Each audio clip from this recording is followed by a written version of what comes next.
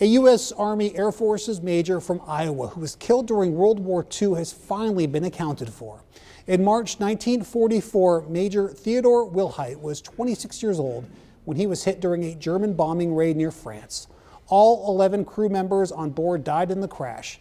Scientists from the Defense POW MIA Accounting Agency and the Armed Forces Medical Examiner System have been working to identify his remains. They used mitochondrial DNA analysis and finally confirmed his remains in September. His name is already memorialized on a monument in France. His family just got this full briefing on his ID.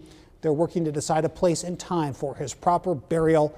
We're so happy that he'll finally get the burial he deserves and that his family gets the closure that they've so long desired.